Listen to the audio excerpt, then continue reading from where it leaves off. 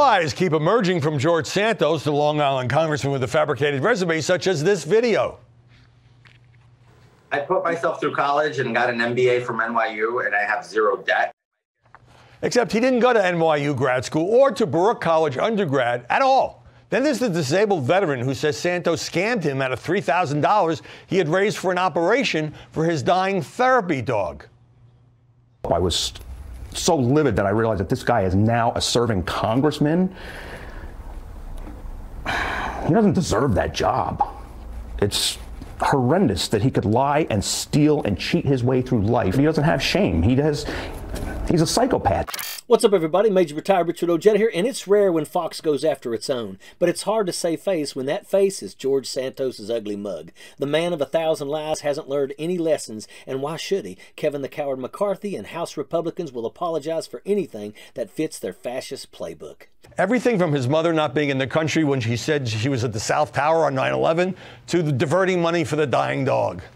Yeah, to lying about being a volleyball star, to that account where he may have lied about being on Hannah Montana. I mean, there's new headlines every day. I saw some local Nantucket news source with a headline, "Does he really own a home on Nantucket?" Every day it's something new, and it's hard to believe somebody who, you know, we all know those people that lie a lot. We've all those people had to deal with those people, but it's really extreme to have somebody bring things like the Holocaust and 9/11 into it. There's obviously something fundamentally wrong with this person. They've been apologizing for lies since day one. They've apologized for insurrection, treason, you name it. Honestly, Santos is really no different than any Republican. He lies with every breath. What's new about that? In the MAGA definition, that's just being a good conservative. Remember, Trump had crowd sizes larger than stadium capacity, was the best president since Frederick Douglass, and defended the world against causing cancer windmills. George Santos was simply taking Republican lies to a new level of sophomoric stupidity. And then he doesn't answer questions from the press on most of the things that have been factually proven to be untrue.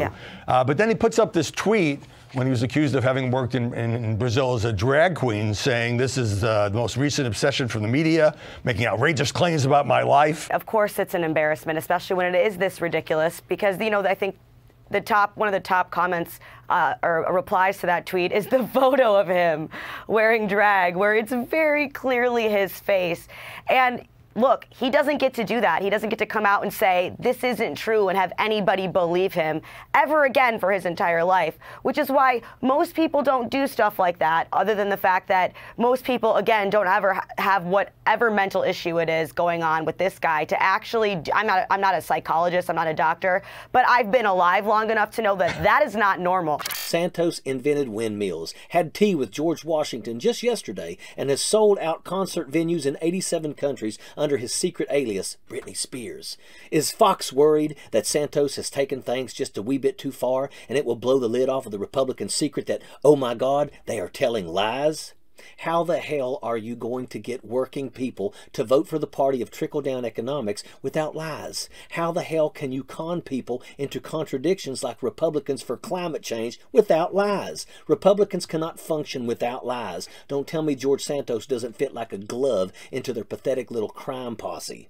But shh, George, turn it down a little bit. The drooling Neanderthal MAGA voter base is going to catch on if we aren't a little more clever with our lies. You know, we should be careful. We know we can't hoodwink anybody above the second grade level, but we need that demographic just above functioning cognition, and you're starting to worry us there, George. That is how dumb the Republican Party has become under MAGA. Like any good Republican, Santos saw his opportunity and he seized it with the tried, true, and tested tools of the Republican playbook: blackmail and lies. Trump opened a can of worms when he showed that there are imbeciles who will fall for anything, and Santos simply tested it to its fullest possibilities. So here you go, Fox. Why not do the right thing for once and come out and call for Santos to resign? No? Well, then shut your traps, because your golden cow has been pushing the big lie for how many years now, and you never peep a whisper against your fascist lord. Take the pathetic little worm Santos as a warning sign. Your moronic party is a lost cause. Lies are the foundation of your movement. If you want honesty, then you'll have to look outside your fascist regime, and that's a fact. Sappers clear the way, airborne all the way.